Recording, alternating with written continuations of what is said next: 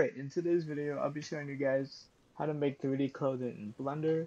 I got a free request to make this video, so I figured why not make it now.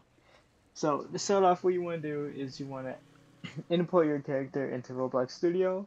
And if you don't remember how to do that, all you need to do is get a plugin, the load character plugin, which is right here in the toolbox. Load character, and there it is, the free version. Remember, you don't need the paid version, the free version works just as fine. Alright, so after you get that, go to plugins, load character, and type in your character that you want to make with the 3D clothing. Now I already imported mine, so just to save time. So after you do that, you want to make sure their origin is in 0, 3, 0. Alright, and after that, you just want to export everything. So how you do that, just click on it, export selection, and then for accessories, you just want to click on them. So select it and control to select another one, and then right click, export selection. Now the only thing different we're doing for the 3D clothing is we want to delete this, and then we want to export it once again. Now, when you export everything, make sure they're in a separate file so no textures overwrite each other, because we want all the textures in this one. And after you're done exporting, we just want to move on to your editing software of choice. It could be GIMP, it could be Photoshop, it could be Photopea, just anything you're comfortable with. Just make sure you know how to use them. Alright, I'm going to be using mine in GIMP, so let's go right to it. Alright, in your Photoshop editing software, all you want to do is just open the clothing rig that we imported from Studio and delete anything that is not the clothing. So all the skin you just want to get rid of. You also want to get rid of the accessory textures and just make sure we only have the clothing. Alright, there we are. Now after you do that, you just want to go to save and overwrite the handle that you already had. And now we can move on to Blender. Alright, now once we're in Blender, I am using the Rhino rig, so if you want to follow along the same exact things that I'm doing, I will leave a link to the Rhino rig V2 in the description. But let's carry on. So what we want to do is we want to get rid of this texture and then bring in our naked texture that we just imported from Studio. Alright, and once you imported that, now we're going to want to import our accessories. File, import, and then Waverfront OBJ. Alright, once we have our accessories, you just want to attach them now, which is as simple as clicking on them, and then clicking on the rig. Make sure you hit shift so that you have both selected, and then go into pose mode. Then you want to hit Control P, and then you just want to bone it. Alright, there we go. And we're going to want to go back to object mode. Now, this is the part where the 3D clothing comes in. Now, what you want to do is you want to select the parts that are everything but the head. And you don't want to select the lines in between like I just did, so make sure you select everything but the head. So, and after that, you just want to hit Shift D, and that's going to duplicate it. Alright, now once you have it duplicated, what you want to do is then select one of the duplicated. You'll know it's duplicated because it has the O1 next to it. And you just want to hit the number up here to make a new texture. And then what you want to do after that is then you want to grab the clothing texture we made in GIMP.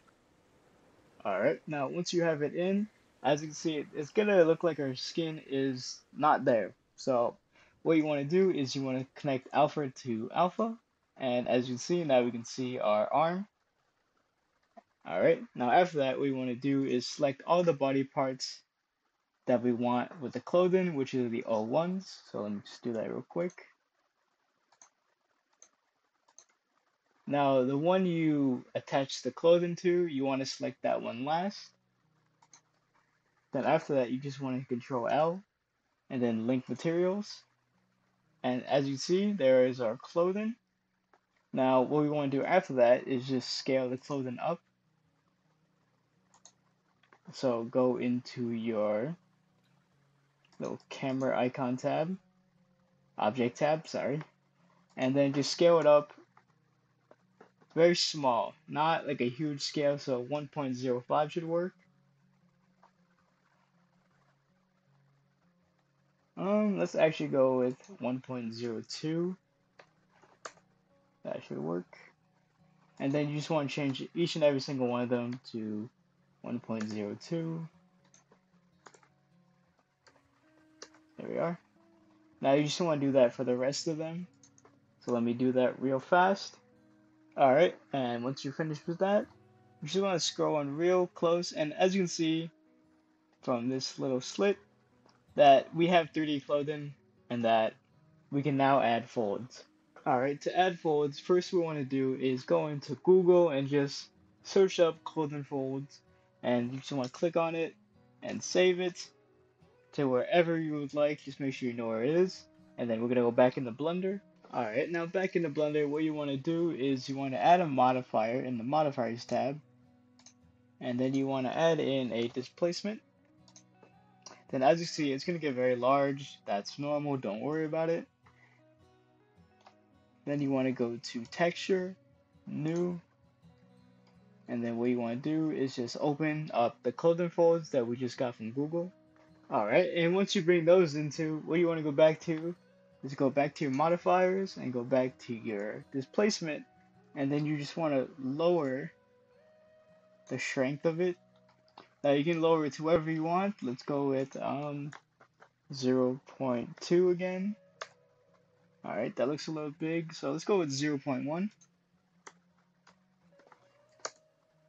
There you go. Alright, now you just want to do that with the rest of your clothing. So let me just do that real fast again. Alright, when you're adding the other clothing, I forgot to mention, you want to add displacement to those two. This time you just want to add in the texture we already have, and then just turn down the shrink, just like we did with the other ones. Alright, now I'm going to go back and do all of them again, so I'll be right back. Alright, there we go. Now, all your clothes should be 3D, and you should be able to move your rig along with the 3D clothing. So, if you just want to move it, and the clothing move is supposed to move with it, there we are. Now let me just add an HDRI. Alright, that's how you make 3D clothing in Blender. I hope you guys enjoyed, and I hope you guys learned something. And I will see you in the next video. Don't forget to like and subscribe, and I hope you have a good day.